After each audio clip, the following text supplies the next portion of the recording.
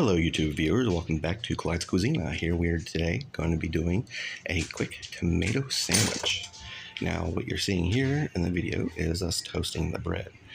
Now once we get the bread ready, we're going to spread mayonnaise upon the bread, basically to taste. You can also add butter or cheese or whatever you please.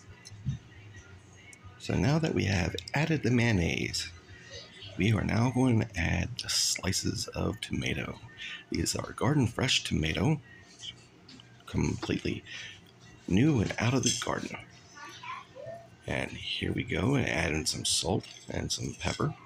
And then we are going to put the slices of bread together with the tomato inside, and then thus making the classic American tomato sandwich. Thank you for watching our video.